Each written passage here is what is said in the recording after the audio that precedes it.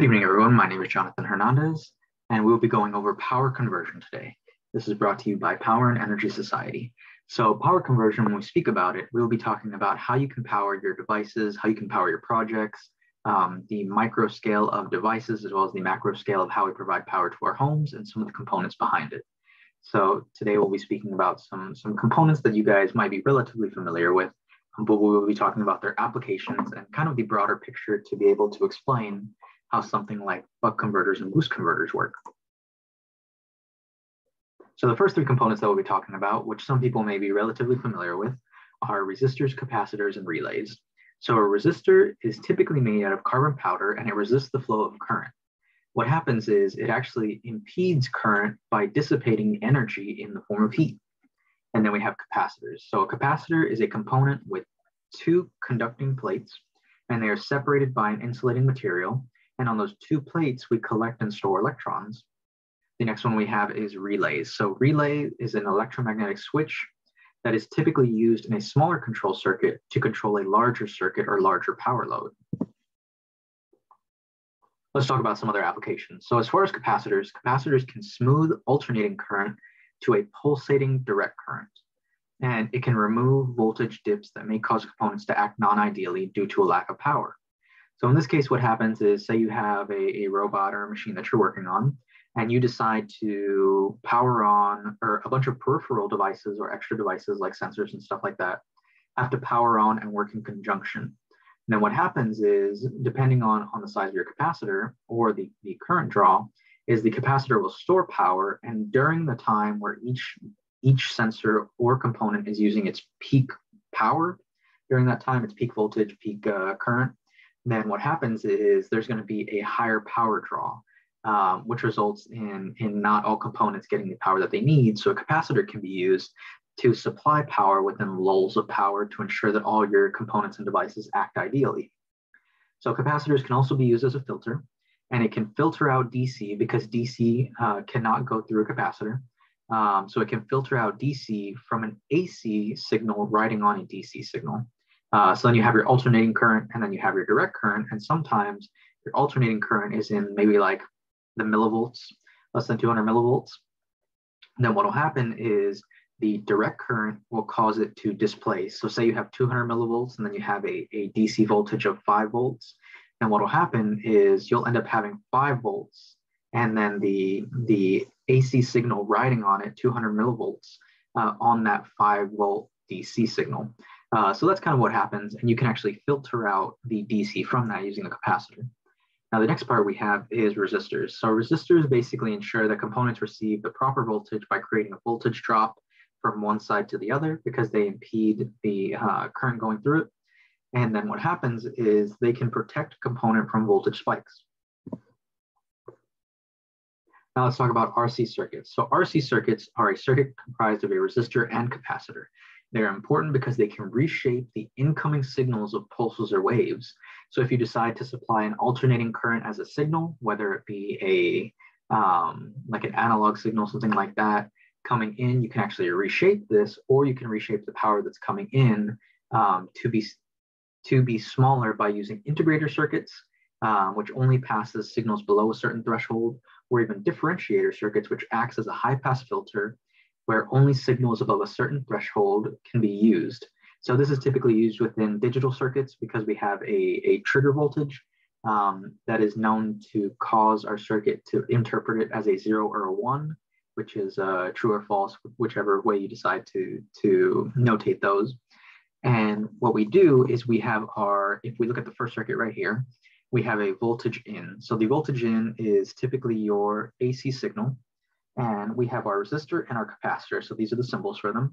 And then when you measure at these terminals across here, you will see, depending on the frequency that you operate this integrator circuit at when you give it the input pulse, what will happen is you can measure the output, and it can act as an integrator or basically a low pass filter to only allow signals below a certain threshold or below a certain number to actually be seen at this V out. Then we have the differentiator circuit, which is the second one, where we have our voltage in or our signal coming in. And then we have our capacitor and our resistor right here. and then we have our voltage out. So this will only allow signals above a certain threshold to pass through and be read at this voltage out. So an example is you have your signal in right here, and it has a nice illustration, and only high frequencies are allowed to pass through here. And this is a passive high pass filter, or an example of one. All these circuits you can assemble yourself. The circuit diagrams are on here. I just hope to explain them and give you guys some background on them. Now, the next thing we have is relays. So within relays, we have a smaller control circuit, which when given power, the relay activates opening/closing the circuit for the higher voltage circuit. So in this case, what happens is you have coils right here, and right here at these two is where you put your smaller circuit. So when you supply voltage right here, say this is your load for maybe like, let's say there's a higher voltage running through this battery. Maybe like, we'll just give an example of 125 volts. Then say this is a 12-volt relay. If you supply 12 volts on here to trigger the relay to close, then what happens is you then close the circuit for the higher voltage. So basically how this works is it creates a magnetic field right here on this set of coils, and it closes the electromagnetic switch. So these two circuits are not connected. And a prime example of it is, say you have an AC signal, like something coming through your wall, and you pass it through a relay. Now the relay is either open or closed depending on if you provide it a trigger voltage. And right now we see that it's open, so that it's not supplying power to the load, and we'll say that the load is maybe a lamp within your room. Then what happens is we have this first circuit, this larger control circuit, from your wall outlet to your lamp. There we go. And then from here, we have it connected to a relay. So the relay is just a switch.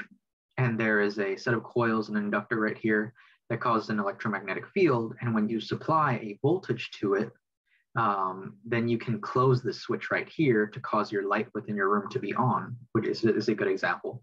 A lot of people can use these to, instead of a 12-volt signal right here, they can use a 5-volt relay, which is its trigger voltage, to cause it to close. And they can use a microcontroller to close the switch and indicate when they want the light on and when they want it off. So I hope that kind of sums that up. If you have any questions, you're always more than welcome to email us for some clarification. Some common symbols that you will see for relays are a single pole, single throw, single pole, double pole, single throw, and double pole, double throw. So the single pole, single throw is basically a switch by itself. Just you close the relay and that's it. So here's your coils that create the electromagnetic field. When the coils create the electromagnetic field by providing a voltage to them, the relay, it closes the switch right here. So that's an example of this one right here, which is a single pole, single throw. This one, a single pole double throw, is one is normally closed and the other is normally open. So if you apply voltage to this coil, it'll create a magnetic field. And from there, it can pull the switch instead of being right here to being right here. So say this is one component and this is another component, then you can decide which component needs needs power at a certain time. An example of this is oversimplified, very oversimplified, is your air conditioner. Say on this side, if we connect the circuit like this, it powers your AC, but if we connect it to the other side, it powers your heater. Then relays can be used in those situations in which two things don't need to be powered at the same time, and they'll never be powered at the same time, but you can use this to decide which one is powered at a given time. Then we have the double pole single throw, which you apply 2 voltages here or 1 depending, and from here it'll close both circuits or leave them open. Then you have the double pole double throw, in which you can give 2 input voltages, trigger voltages, and it'll decide on each one which one should be open or closed. And then we have a common symbol for the relay as well, is all of these. So further talking about components, we have diodes and inductors. So diode is a component that only allows current flow in one direction. An example of a diode is also a LED, a light emitting diode. There's a whole class pretty much dedicated to diodes, so I will leave that to them, but we will give you an overview on how you can use them. And then we also have inductors. So inductors are a coiled wire that creates a magnetic field that resists rapid change in current but freely passes DC. So what happens in this is inductors do not like when you change the power delivered to them. So because direct current stays constant, or if you have a direct current that is constant, rather than a pulsating one, it'll allow it to pass through freely without any problem at all. But if you try to pass an AC signal through an inductor, it'll choke it out because it does not like the change within the positive peaks to the negative peaks. It does not like a change. So that's what will happen with an inductor, and we'll speak more about that later. So diodes, so they can take alternating current and impede the flow on the negative waves known as a half wave rectifier, or invert the negative portion to cause a full wave rectification. So if you look right here, you'll see our AC signal that we're going to put through a diode. Then if we use one diode, we will not allow current to flow in the opposite direction for this negative peak. And from there, it'll just flatten out. So in here, we have choked it off so that we can only allow the positive part of the alternating current to pass through. And what happens is you lose power during this time. So we also have a full wave rectification, which I will get to in a little bit because we have these diagrams right here to help explain them. But the applied input voltage, which is right here, can be a single phase, which is an example of this, or three phase, how we spoke about within the grid implementation seminars. And the input alternating voltage is converted into a steady, smoother DC output, which we will look at using these diagrams. So in the first case right here, we have one diode. So we give it an AC signal, like maybe something coming through our wall. Please don't try to do this through your wall. That is a higher power load, and the diode you would need to choose would be very specific to ensure that you would not damage anything. So you have some input wave, which is our alternating current, and we have our positive and our negative. And from here, the diode causes it so that the current cannot flow in the other direction. So in the case of an alternating current, the current flows in one way when it's positive, and then it tries flowing the other way when it's negative. So this diode only allows current to pass this way and does not allow it to go backwards. So that's why you see this rectified output waveform as a half rectification, because there's no negative half cycle. So during this time you get power, during this time you have no power, during this time you have power, during this time you have no power. Then from there, our AC input voltage, these are two examples of our full wave rectification. So for full wave rectification, we take an AC input voltage and we pass it through 4 diodes, and we cause it to become a pulsating DC output voltage. So it inverts those negative portions to be positive. And then from there, we can actually make this even better by applying a capacitor right here. So remember how we talked about that a capacitor stores power, and in lulls of power, it will release that power? Well, what happens is in your full wave rectification, in this peak right here, in this lull right here, it will release the power that is stored to cause it to smooth out. So rather than having this blue line right here pulsating, you'll have this black line that causes it to become a little smoother. And depending on the capacitor value that you choose, will determine how smooth it'll come out. The next thing we'll be talking about is inductors. So inductors are a coiled wire that creates a magnetic field that resists rapid changes in current, but passes DC current freely. So an example of this is, here's the actual symbol for it. And this is literally just a wire or some wire coiled around an iron core. So an example of it is earlier how we saw this. This is the wire wrapped around an iron core, and these as well are iron or some ferrous core. And then from there, what will happen is, in the case that you give it alternating current, the inductor will choke out the alternating current and allow direct current to pass, because it does not like sudden changes within its current. Remember how we talked about how alternating current goes forward during its positive peak and then backwards within its negative peak? It does not like that sudden change, so it'll choke out the alternating current. This is actually a proximity sensor, an induction sensor, using inductors. So what will happen is it'll generate a magnetic field, And then from there, when a metallic object comes within a certain proximity of it, then it will mess with the eddy currents that are created within this magnetic field, and it will recognize that there is a metallic object or something that can affect its magnetic field close to it. So in this case, that's how we use an inductor for here. And some examples are tuning coils to change the resonant frequency on your radio. It can choke the alternating current while passing a steady signal, which is the direct current.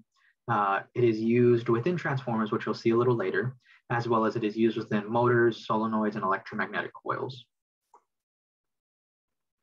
So let's talk about integrated circuits, because if we're talking about how we transform power to use it within our components, our robots, our projects, and things like that, then on a smaller scale, we have integrated circuits. So when you're dealing with not as high voltages, then you can use integrated circuits. So then what we do is we take these voltage regulators, which are integrated circuits, and basically what these are they are small wafer chips within a package, and the black part is the package. The actual wafer chip is significantly smaller, and it can provide voltage regulation for small loads. Now, in this case, what happens is a linear regulator operates by using a voltage controlled current source. So this voltage source is controlled by a current source coming into it. And it uses the principle of feedback, and it forces the voltage to appear at the regulator output terminal to be fixed. And basically what it does is at the end, it monitors what the voltage is, and it adjusts the current right here to change the voltage across this.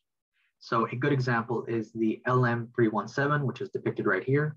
And basically what you have is you have some signal coming in that you provide. And then this could be this could be direct current, mostly direct current if you're using like your own portable projects and things like that. Then what happens is you supply it with some direct current, you send it in, and your output is determined by these two resistors right here. So R1 and R2, the LM317, you'll notice the first pin right here is the furthest. The middle one is your adjustment or your feedback, which is the middle. And then the third is this one right here, which vice versa on 1 and 2, but not 3. So then these two resistors right here can determine your range for the voltage regulator to cause your voltage supply to change from 1.2 volts to 57 volts. So it's all about what resistors you put right here to cause the voltage regulation to be set to a specific value. So this is just a common example that most people will work with, or one of the easiest, most available ones and cheapest out there for just small voltage regulation. So what's the point of all this? Why are you telling me this? So we have two things, a buck converter and a boost converter.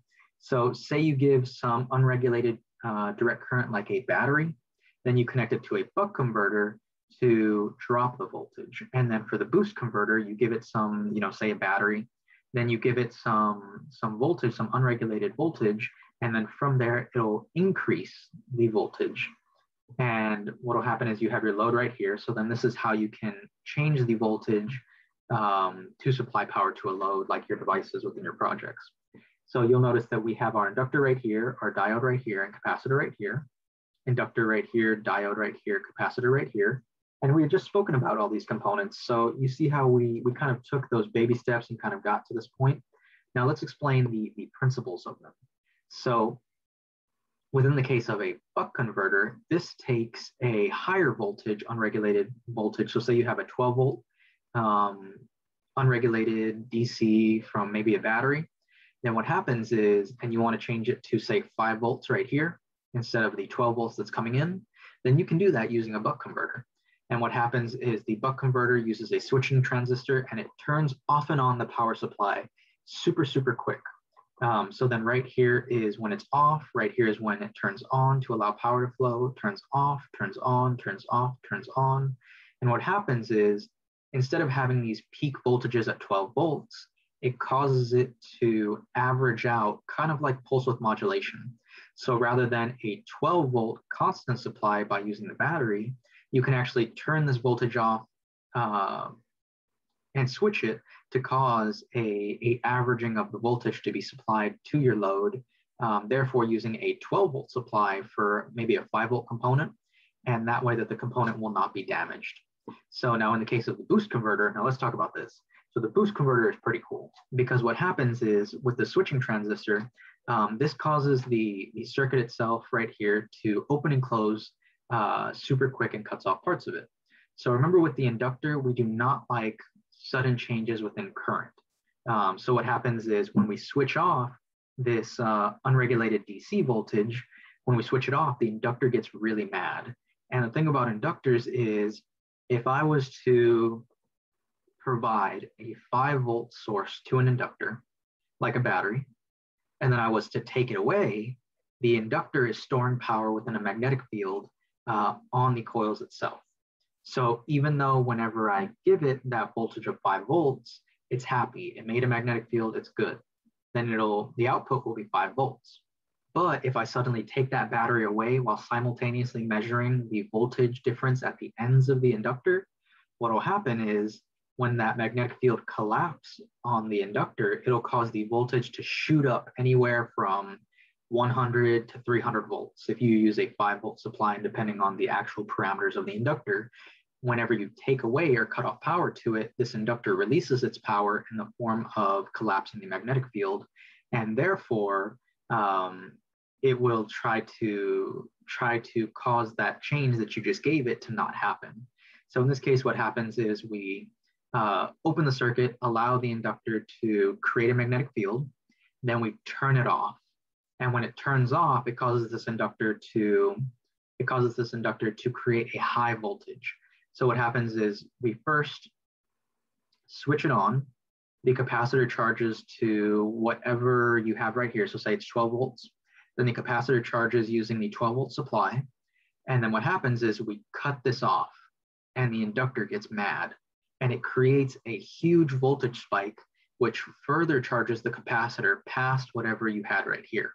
So say this is 12 volts. Whenever you charge the capacitor, it'll be charged to based off the 12-volt supply.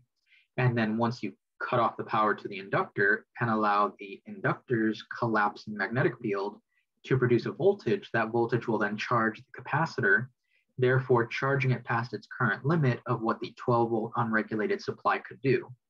So that's what happens is the inductor gets mad and further charges the capacitor. So you first charge the capacitor based off this unregulated supply, whether it be 12 volts, 15 volts, 25, 24, whatever. Then after you cut off power to the inductor and open it for the capacitor, what happens is the inductor will now charge the capacitor past what this unregulated supply was able to charge it to. And that's the premise of a boost converter, how you can get a lower voltage at this end to become a higher voltage to your load. So now we will talk about transformers. So transformers are used within the macro application on how do we deliver power to our homes.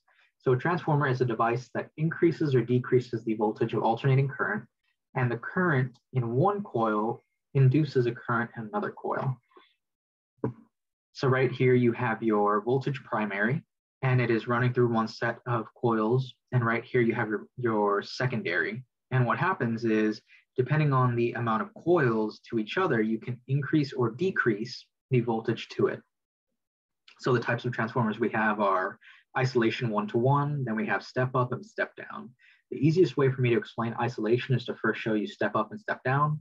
So we have a step up right here, which you have your soft iron core, and then you have a set of coils, and you run an alternating current source through this. So in this case, we have a 1-to-5 ratio for your transformer. So then you input 10 volts, and because of the coils right here, when it induces a current, it causes 50 volts to be output right here. Now the trade-off between this is when you produce a higher voltage on one end, you lose current, or it drops the current. But the opposite can be said about a step down. So in this case, you have a 5-to-1 transformer, and you have 50 volts coming in, and then it induces 10 volts within the secondary coil. And from here, you have a higher voltage and then a lower voltage. So in this case, whenever you drop the voltage, your current will increase right here.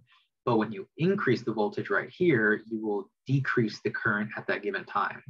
So the reason why we use transformers with an alternating current transfer is because whenever we distribute this power to our homes, we actually hike up this power super, super high to prevent power losses. And then when it gets to your home, we use a step down transformer to make it safer to use within your house. So leaving the power generation facility, we will use this right here, a step up transformer, and send your voltage from whatever it's generated to be in the kilovolts, super, super high. And then when we get close to your house, those little green boxes on the end of your street, or even those cylinders on the power poles, power line poles, will bring the voltage down to a safer level. An isolation transformer is typically used in the sense of working on components live. If you have the same exact amount of coils on one side as the other, it will cause the transformer to be an isolation transformer. And in that case, it is a prime way to isolate the load, whatever you have right here, from your actual source. This is typically used whenever people are working on components like power lines and stuff like that, whenever they're working on them and they're live when they're on. One of the things is, would you much rather be connected to a battery that has, I don't know, God knows, 250,000 kilovolts? Or would you rather be indirectly using that power and be sort of isolated from the actual supply itself? So it's just used as a safety precaution for the isolation transformers is typically what they're used for. And with that really concludes kind of what we're talking about for today. So what we do in this case is we spoke about the micro devices or the micro applications of how to power devices and how to transform AC into usable DC using components. And now we talked about the macro scale of transformers and how do we use them to bring power to our houses and how do we use them to make power safer to use within our homes. So that is really the conclusion of this. We just wanted to give you an idea of the components involved, maybe give you some background information on buck converters or boost converters that you didn't know before, or just try to provide some more solid information for you guys. Because as an organization, as we continue growing, we're going to try to create these things to build you guys up. So whenever we do projects in the future when we're all in person, then we have these videos to come back to. So we are focused on your growth. As far as this, if you want to know any practical applications of this or set up these circuits, please go on and let us know, and we will work on that for a future seminar. But we appreciate you guys listening in. We appreciate you guys who came to the original seminar, and we hope you guys have a wonderful day and keep growing within your learning.